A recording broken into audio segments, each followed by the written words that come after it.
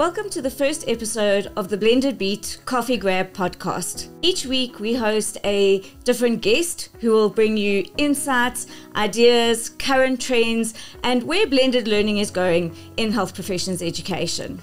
Our very first guest is none other than our Dean, Professor Shabir Madhi, and we're going to be talking to him today a little bit about his vision for blended learning in the Faculty of Health Sciences. Welcome, Professor Madhi. Thank you for having me. Excited to be here. The faculty has a lot of initiatives around blended learning. There's Professor Lala's pediatric clinical videos. There's the E-Zone, which obviously is my baby, that looks at active blended learning that's happening in the classroom. What is your sort of impression, or how do you value blended learning in the Faculty of Health Sciences as a way to engage with students? And where do you see it going? Yeah, so like you mentioned, I started at the university in 1985. And over time, I've been reflecting on what has been happening in the faculty. And obviously, my training was in the MBBCH program. And I sort of engaged with students that were in the MBBCH program. And what struck me until just before COVID-19 was that it appeared that the manner in which we were engaging with students, the manner in which we were delivering content, the manner in which we were trying to get students to engage with knowledge hadn't actually shifted much compared to what it was in 1985. And the lecturer standing in front and talking at. Absolutely, and that is a problem. There have been some tweaks, there's been thematic sort of approaches, but in terms of the bigger picture, there seems to be something that's lacking. Now, we're living in a world that is changing exponentially by the day, and that is not an exaggeration. When we see what has happened just since towards the end of last year and up until now with ChatGPT and the phenomenal amount of knowledge that's been generated and its ability to actually, in a sense, put knowledge that otherwise wouldn't have been available to us right in front of us at a press of a button. Absolutely. Those are fundamental changes in terms of how knowledge is being delivered and the potential to actually make use of these sort of tools. So I think the approach that we're taking in the faculty comes at a very timeless moment in history, in fact, and I'm not exaggerating again. We need to ask ourselves, are we using the best tools that are available? Despite all of the resource constraints we might face, are we using the best tools to be able to deliver knowledge to our students in a manner which assists them in terms of being able to collate the knowledge and at the same time internalize it and then use that knowledge? And that is the challenge we face.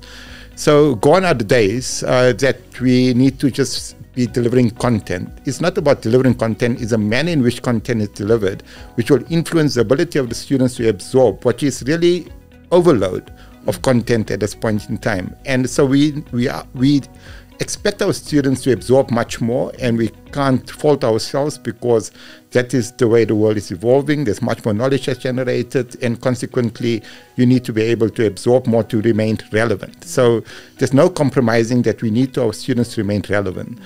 But we need to become innovative in how we go about imparting that knowledge, how we do the teaching and training, and that's where blended learning, in my mind, comes into being. We shouldn't fool ourselves that as a university, we do not have the breadth of expertise that's required to deliver content on many fronts. But we've got opportunities. We've got opportunities that we need to leverage off, be it involving alumni or even be it actually using resources that are freely available in the public domain on the internet and see how we integrate that in terms of the manner in which we deliver content as well as the type of content that we actually deliver to students. So one of the initiatives that you sort of mentioned is something that started off with two pediatricians, Prof Ziad Dengue and Prof Sinjalala. And they were becoming frustrated, as an example, that we had this different approach to how we were training medical students. But when they came to the bedside, they lacked fundamental skills in terms of how to approach the patient. So they asked themselves, where is this gap? And then they realized that students are simply not being delivered content appropriately at an early stage of the training, which equips them to come to the bedside and then to go to the next step of the training. So they decided, well, we've got all of this IT equipment around us. We've got all of this people that are dealing with education and everything else.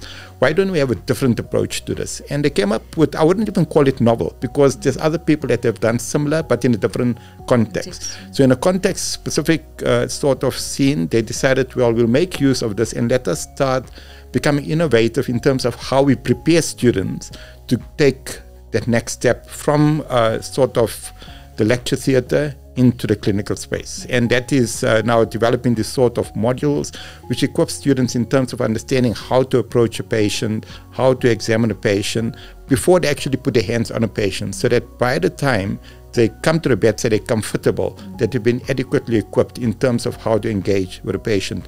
Now, this is something which is practical. It's not even theoretical. It's not even content material. It's just practical. It's clinical. It's skills, absolutely. Yeah.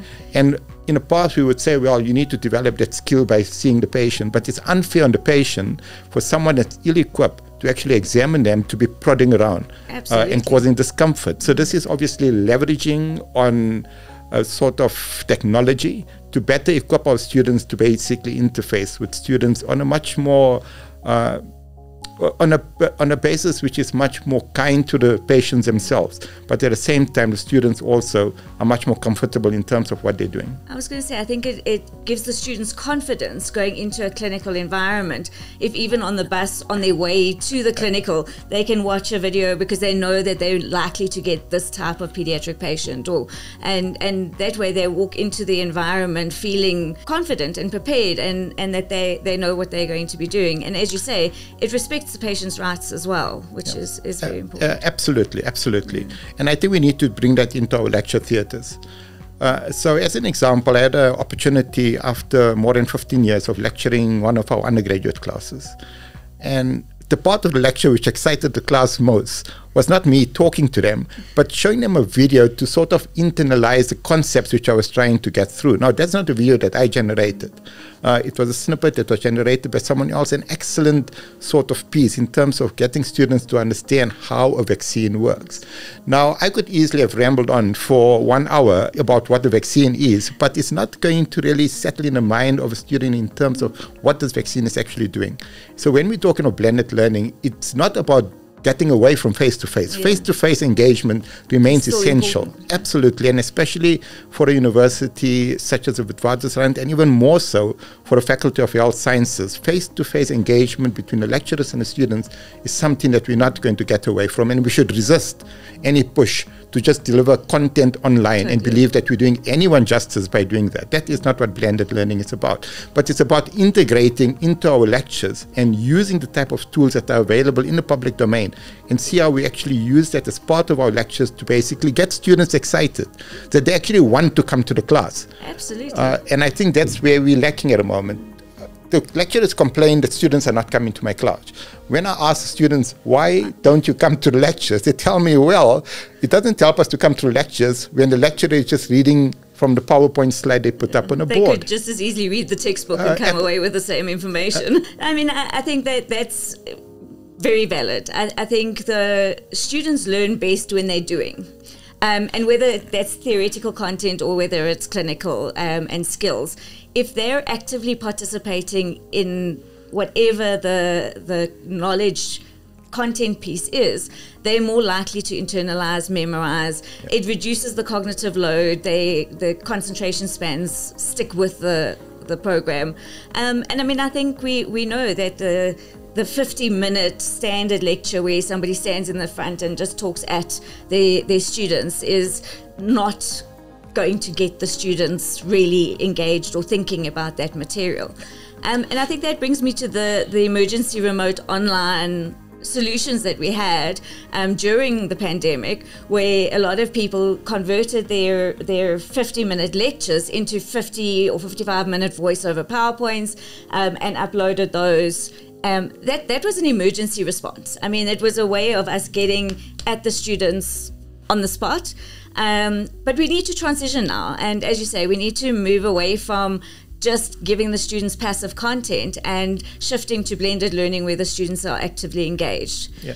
Well, we need to do more in transition. We need to totally abandon Some of those, any habit of delivering voice over PowerPoint presentations to students and believe that we're actually delivering content. Because the students could get much more information in a much more structured manner by going to YouTube and basically doing a search for exactly the same. So that needs to be abandoned completely. As you correctly pointed out, it was required as an emergency measure at a point in time, but it was never the intention of the faculty or the university for that to become the norm. And any lecturer that believes that just their main purpose is just to deliver content actually misses a point about why students are here. They're here to learn. And to learn means that they need to be adequately taught. And to be adequately taught, we need to use every tool that's available to us to ensure that we're actually providing content in a manner where students would become excited about the content and internalize the content. So I wouldn't say that we need to transition from voice over PowerPoint presentations. That needs to be abandoned totally. Yes. And we need to seriously ask ourselves, what is blended learning and how do we actually use the tools available to us to actually impart knowledge? I agree totally, and I think it doesn't mean abandoning online. It means abandoning the types of content that are not actually going to produce a good learning outcome. Absolutely.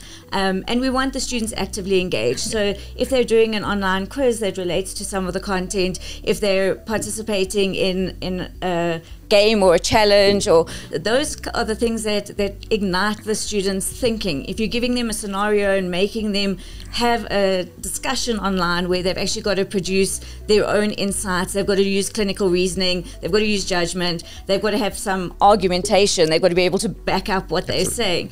It's a very different kind of thing to giving them notes or giving them a voice over PowerPoint. Absolutely. Why is blended learning valuable in health professions in terms of readying our students for the 21st century world of work? And why is it valuable in health sciences? Where are we going that this is something that we need our students to be equipped with? Yeah, so we're looking at I wouldn't say different, but we need to sort of allow for our students to be much more critical in thought. And for me, when we talk of critical in thought, it means that we need to challenge our students.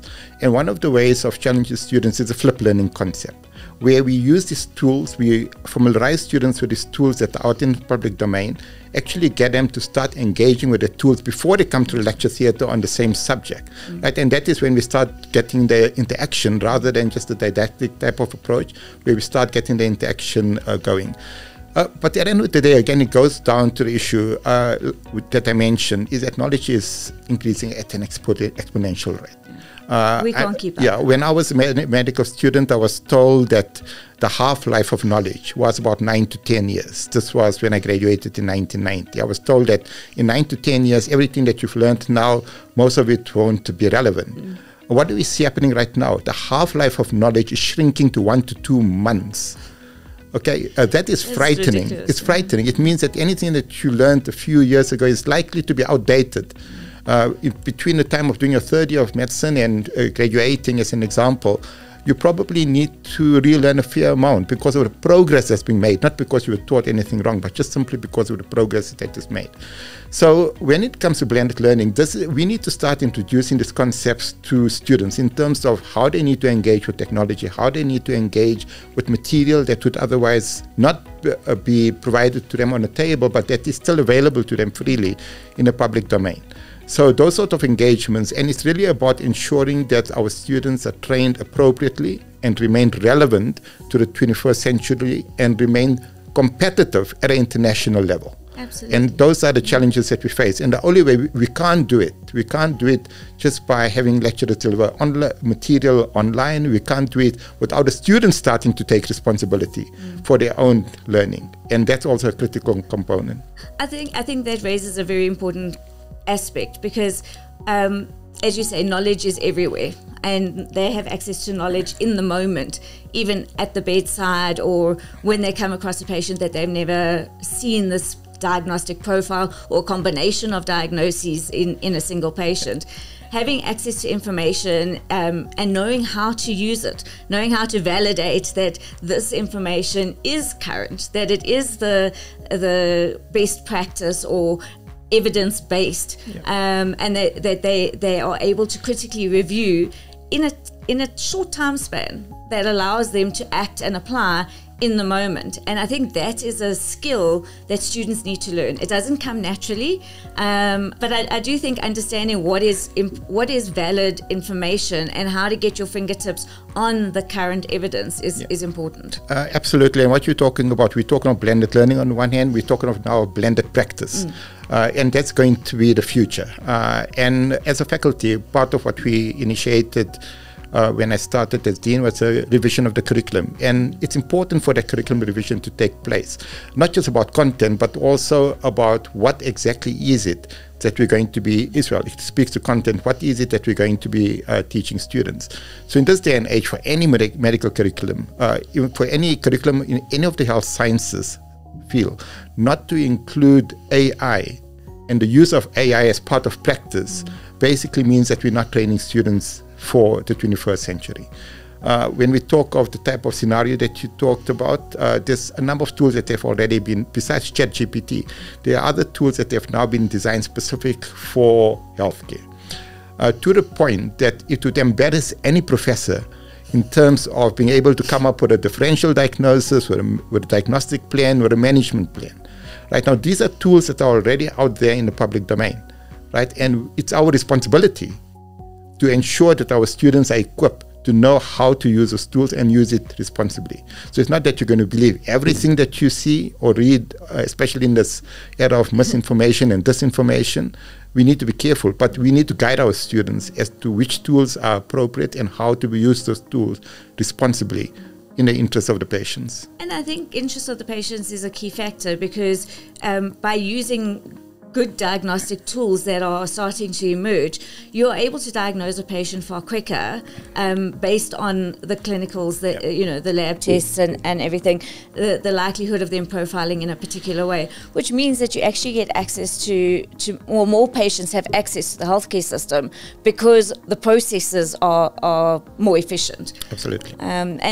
So I mean, I think blended learning is the starting point of planting the seeds in our undergraduates, but it really is about how you use the technology and how you build it into your healthcare practice as you emerge as a graduate. So, absolutely. Is there anything else you'd like to add or bring up before we close? I mean, as a dean, what I'm really excited about is the people that we have in the faculty. And the success of our sort of change in approach in how we engage with students, how we deliver content, how we get students excited really depends on the staff in the faculty and people like yourself and others. I think that really is exciting that we have people that are passionate about wanting to do what's in the best interest of the students. It also brings about some level of equity in terms of learning abilities on the part of students. Not all students are equally equipped when they come to the university. And by making this sort of materials available at the convenience of the students, obviously also assists the students in terms of ensuring success across the sort of socioeconomic divide. And I think that's another important component that we need to keep in mind. And again, it also speaks about how we use blended learning to actually assist those students that are more disadvantaged when they come into a university environment compared to the student that perhaps had the privilege of going to a better resource school. So I think there's a number of other dimensions. The equity part of what blended learning offers us is something that we can't also ignore. But at the end of the day, like I said, success of this program depends on our staff, and I'm convinced that in the faculty we're getting the right people in place to take us to where we should be as a faculty in assisting our students to be successful. I'm very excited about the way forward, I really am. So with that, thank you, Professor Madhi, for joining us today. Thank you for the invite. Very much enjoyed it. And that was the Blended Beat Coffee Grab podcast. Each week we'll bring you a new guest, and so look out for next week's edition.